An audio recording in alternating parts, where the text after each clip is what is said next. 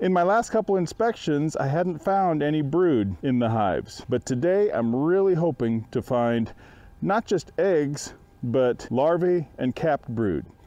Let's get into it and see how the bees are doing. So now we'll inspect the bees in Taj Mahive. We'll start with Hive 1, which is my strongest colony. This was one of the splits off of the mother colony, and they overwintered on 7 frames as opposed to 5 frames for the other colonies. So I'm hoping that they're going to do really well. There's been a ton of activity at the entrance for this hive, so let's see how they're doing. So we've got a bunch of bees on there, pretty active, and they're kind of packing away some nectar in there. You probably won't be able to see, but it's kind of shiny down in the cells as they store up some nectar in there. Got a little bit of pollen in there, but mostly wet nectar. Okay, I can tell right away this frame is pretty heavy. Lots of bees. So they've got this kind of packed up with pollen and bee bread in there. I apologize for the light. You may not be able to see very well, but they've got all sorts of pollen stored up in there and little honey across the top there. As this hive got larger, I always noticed that the larger they got, the more defensive they got. But you can see they're not aggressive. They're just going to defend their territory, and good for them. Now we do have a good quantity of bees in here. I'm real happy about that. And I do think I will probably end up adding another frame in here since they are filling out that last frame with nectar. And we've got brood on this frame, so that's awesome. Let me see if I can spot my queen. So if you can see there, well, maybe you can see better in that light. Got nice brood right through there, got capped brood.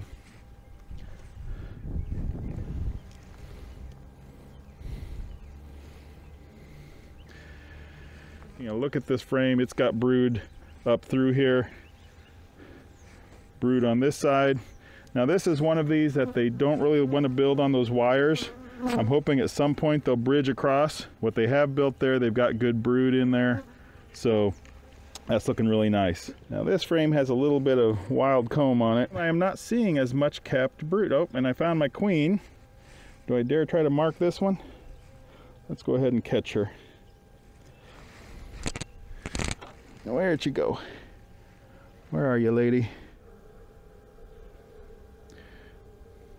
Well, she got away from me this time. Let's see if we can get her next time.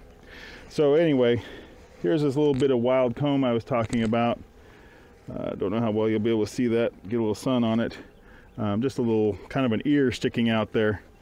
But you know, there's nothing really on it. I wonder if I can pull that off. There we go. Get rid of that. So where that ear was, they were kind of covering up an opening in that frame. So I'm not going to go any further in here. I don't really need to. We've seen what we need to see. We'll just put this back together and let them go about their business. All right, so we have our frame here from the cemetery swarm. Had a little bit of honey left up in it. So we'll just give that back to these guys. So that brings them out to 8 frames. And I think they'll probably start growing pretty quickly once we hit the flow. Okay, and on to Hive 3. So Hive 3 has also been a real active colony. To be honest, all of mine have been active lately, so real pleased about that. Real pleased about my winter survival, and I will be the first to admit it could be beginner's luck, but I'm just real happy with how these colonies have performed. Hitting the entrance with just a little bit of smoke. You know, it's great that they've survived. Happy to see so much honeybee activity, but I'm hoping this year that that'll translate into some honey production. And one thing I will mention about that, I try to keep my bees as naturally as possible, following principles that are taught in the book Keeping Bees with a Smile, and also learned from Dr. Leo Sharashkin, as well as others who practice natural beekeeping. And as part of that, I don't feed the colonies unless absolutely necessary. Last fall, I did feed some to try to help them build up for winter. To be honest, I don't know if that was that beneficial. It seemed like the colonies that built up already had stores built up. And the one colony I was most worried about, which was my cemetery swarm, they built up some, but just not enough. They were just not preparing for winter like I had hoped. I haven't fed all winter. I haven't fed it all this spring. And a lot of beekeepers do start to feed a 1-to-1 sugar water mix in spring to get the bees stimulated to start producing brood. And that may be part of the reason I haven't seen brood until now, is that I didn't feed earlier. But that's okay. I'm not planning to change anything about that. I might have gotten the bees a little bit earlier start, but I would rather let them go on their natural schedule, natural cycle.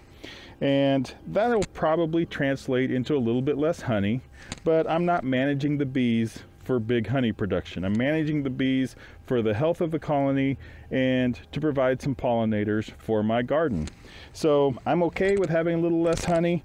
I'm having to learn that I may have to wait a little later to see brood production, which now that I'm seeing that, it does make me feel better, I'll admit. But also it's a whole lot less work on the part of the beekeeper to not have to worry about doing all that feeding. So this hive had good stores coming out of winter. They still have good store. This last frame still has honey on it. And at this point, we haven't had enough of a nectar flow that I would expect that they would be storing up honey yet. Like we've seen on other frames, they're storing up some nectar, but I just don't think there's been enough nectar and enough time for them to be able to dry it out and make honey out of it. So what honey we see right now is probably the honey that they've had left over from winter. And these bees are pretty good in that regard. This colony does have 6 frames because as we were going into fall, this colony was looking pretty good, but they were just short a honey frame. And so I pulled one frame from Hive 1 and put it in Hive 3. And both of these, by the way, for those who haven't seen my earlier videos, both of these are splits from my original mother colony.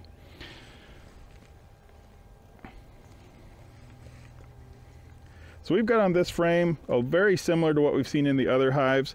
We still have some honey stored up in here. They've gone through some since we last inspected, which you would only expect that. I don't see much new nectar stored up in there. I do see in here, they've got pollen and bee bread stored up in there. So that's good. They'd have to have that bee bread to feed the brood. And there is I see some wet nectar in there, and some of those cells are around honey, so it's possible those are cells that have been uncapped and they're just feeding off of them. And we've got great brood on this. Now you're seeing the far side. I haven't looked at that side yet, but nice brood on this frame. I even got one drone cell. Another drone cell. They've got good brood over here. I'm looking for my queen. I don't want to move this frame around too much if my queen is romping around on it. Don't see her. So we've got, brood, capped brood around there. Now you can see down, there's kind of lines down here, and those correspond with the wires they tend to avoid. I guess they see the wire under the wax as an imperfection, and so they don't want to lay eggs in that. And then on this other side,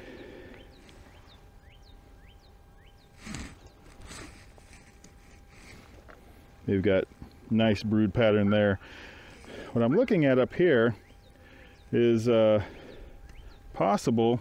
I thought it might be the start of a queen cup, but looks like that's not the case. And if it's the start of a queen cup, it could be a signal that they're considering swarming soon.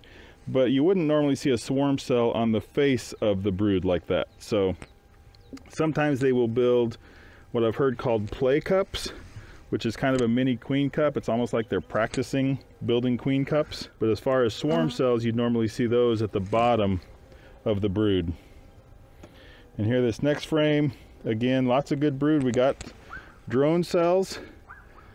Those drone cells can be a sign that we're coming up on possibly throwing swarms, because when they swarm, they're going to need drones to mate with queens. Yeah, we've got quite a few drone cells on here. No queen cups though, and I have not seen my queen yet, but obviously she's working because there is good brood on these frames. I'm gonna see if I can get this in the light.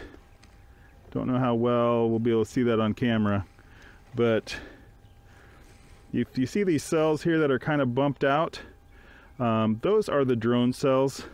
They're a little bigger in diameter, typically, and a little longer than the normal worker bee cells, because the drones are just bigger.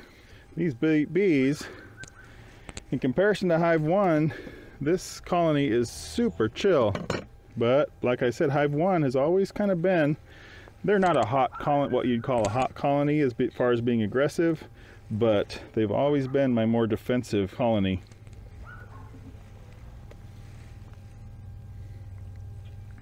Now this frame does not have the capped brood on it, but I do see eggs down in some of these cells. That's pretty cool to be able to see those eggs.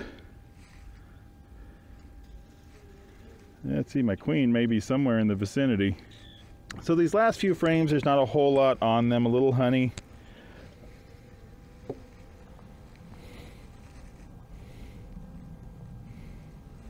But not much else. This one, they've got some honey, got some nectar in there, got some pollen. So they've got resources stored up there. So these guys are on 6 frames, but they're filling them out pretty well. So I'm going to go ahead and throw 1 or 2 more frames in here, and then we'll come back when the flow starts and really fill them up. Actually, I may be splitting some of these colonies, but either way, they can use the frames. Oh, she got me.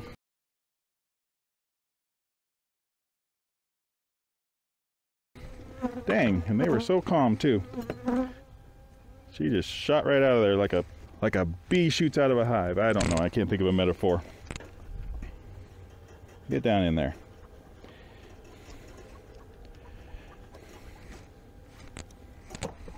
Well, we got a frame that's already started to be built out by that cemetery colony, and we'll add 1 more just frame of foundation. So that'll give them a little more space to work as those new bees hatch out. And otherwise, they are looking really good. So far, I am happy. So now we'll come over and see how the mother colony is doing.